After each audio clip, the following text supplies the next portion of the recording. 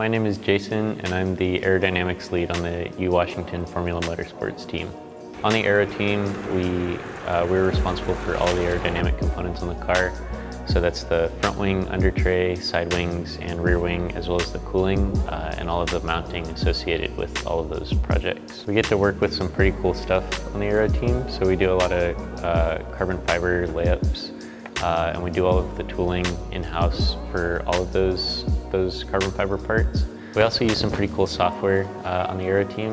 We use ANSYS Fluent and ANSYS Static Structural for our FEA on our mounting parts.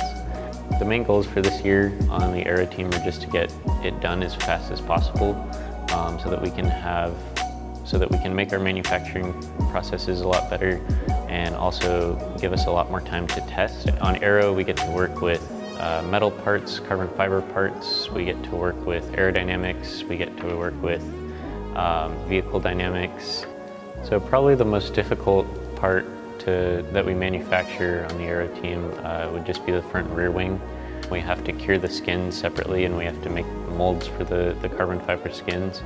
And then we have to 3D print all of the internals, and as well as hot wire cut some of the styrofoam that goes inside it.